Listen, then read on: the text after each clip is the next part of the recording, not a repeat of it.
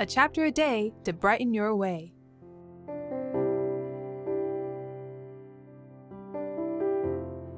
God won't let you carry such a heavy burden by yourself. Hello friends, let us read the Bible together. Today we'll be reading Numbers chapter 4. In the last chapter, we saw that the Levites were assigned to guard different parts of the tabernacle according to their clans. In this chapter, we will continue to see just how this large tabernacle traveled through the wilderness. Even just thinking about it, it seems like an enormous undertaking.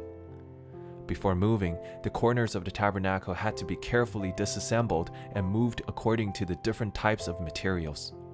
After reaching the destination, they had to reassemble the tabernacle according to the specific detailed instructions. What a complicated task! Of course, God had a plan for all of this. Let's read chapter 4 together.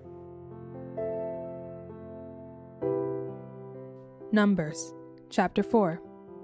The Lord spoke to Moses and Aaron, saying, "Take a census of the sons of Kohath from among the sons of Levi, by their clans and their fathers' houses, from 30 years old up to 50 years old, all who can come on duty to do the work in the tent of meeting. This is the service of the sons of Kohath in the tent of meeting, the most holy things. When the camp is to set out, Aaron and his sons shall go in and take down the veil of the screen and cover the ark of the testimony with it. Then they shall put on it a covering of goatskin, and spread on top of that a cloth olive blue, and shall put in its poles. And over the table of the bread of the presence they shall spread a cloth of blue, and put on it the plates, the dishes for incense, the bowls, and the flagons for the drink offering. The regular showbread also shall be on it. Then they shall spread over them a cloth of scarlet, and cover the same with a covering of goatskin, and shall put in its poles. And they shall take a cloth of blue, and cover the lampstand for the light, with its lamps, its tongs, its trays, and all the vessels for oil with which it is supplied. And they shall put it with all its utensils in a covering of goatskin, and put it on the carrying frame.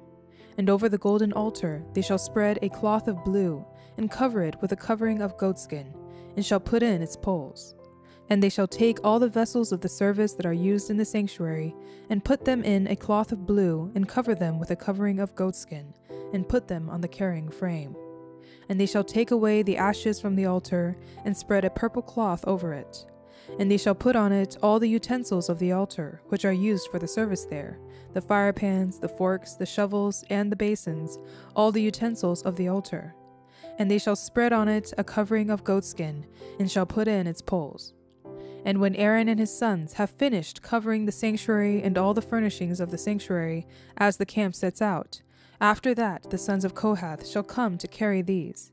But they must not touch the holy things, lest they die. These are the things of the tent of meeting that the sons of Kohath are to carry. And Eleazar the son of Aaron, the priest, shall have charge of the oil for the light, the fragrant incense, the regular grain offering, and the anointing oil, with the oversight of the whole tabernacle and all that is in it, of the sanctuary and its vessels.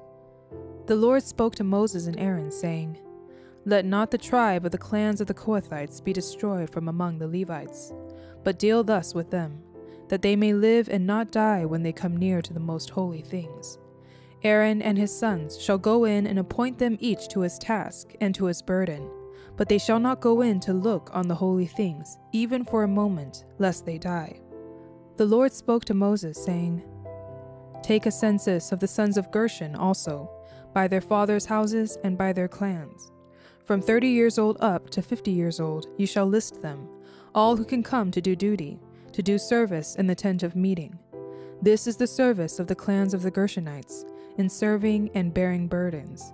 They shall carry the curtains of the tabernacle and the tent of meeting with its covering, and the covering of goatskin that is on top of it, and the screen for the entrance of the tent of meeting, and the hangings of the court, and the screen for the entrance of the gate of the court that is around the tabernacle and the altar, and their cords and all the equipment for their service. And they shall do all that needs to be done with regard to them.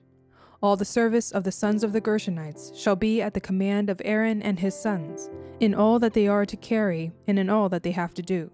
And you shall assign to their charge all that they are to carry. This is the service of the clans of the sons of the Gershonites in the tent of meeting, and their guard duty is to be under the direction of Ithamar, the son of Aaron the priest. As for the sons of Merari, you shall list them by their clans and their fathers' houses. From 30 years old up to 50 years old you shall list them, everyone who can come on duty to do the service of the tent of meeting. And this is what they are charged to carry, as the whole of their service in the tent of meeting: the frames of the tabernacle with its bars, pillars, and bases, and the pillars around the court with their bases, pegs, and cords, with all their equipment and all their accessories. And you shall list by name the objects that they are required to carry. This is the service of the clans of the sons of Merari, the whole of their service in the tent of meeting, under the direction of Ithamar, the son of Aaron the priest. And Moses and Aaron and the chiefs of the congregation listed the sons of the Kohathites by their clans and their fathers' houses, from 30 years old up to 50 years old, everyone who could come on duty for service in the tent of meeting. And those listed by clans were 2,750. This was the list of the clans of the Kohathites, all who served in the tent of meeting, whom Moses and Aaron listed according to the commandment of the Lord by Moses. Those listed of the sons of Gershon by their clans and their fathers' houses, from 30 years old up to 50 years old, everyone who could come on duty for service in the tent of meeting. Those listed by their clans and their fathers' houses were 2,630.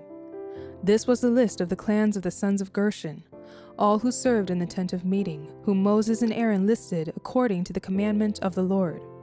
Those listed of the clans of the sons of Merari by their clans and their fathers' houses, from 30 years old up to 50 years old, everyone who could come on duty for service in the tent of meeting. Those listed by clans were 3,200. This was the list of the clans of the sons of Merari, whom Moses and Aaron listed according to the commandment of the Lord by Moses. All those who were listed of the Levites, whom Moses and Aaron and the chiefs of Israel listed, by their clans and their fathers' houses, from 30 years old up to 50 years old, everyone who could come to do the service of ministry and the service of bearing burdens in the tent of meeting. Those listed were 8,580. According to the commandment of the Lord through Moses they were listed, each one with his task of serving or carrying. Thus they were listed by him, as the Lord commanded Moses. Praise be to God! The transportation of the tabernacle was not just a matter for the priests, as all of the Levites helped with this task. God arranged the Levites into several teams according to their families, and each team had people in charge of leading and executing the plans. All the steps were intertwined, so everyone had to work together to accomplish the task. Dear friends, this is also one of God's rules. Whether we're at church, at work, or at home, teamwork is very important. If someone is always carrying the heavy burden alone, they will soon be out of breath. I encourage you to try your best to strike a balance in your community life. Don't carry too much or too little on your shoulders. Trust that God wants everyone to move forward together in a healthy manner. Let's pray.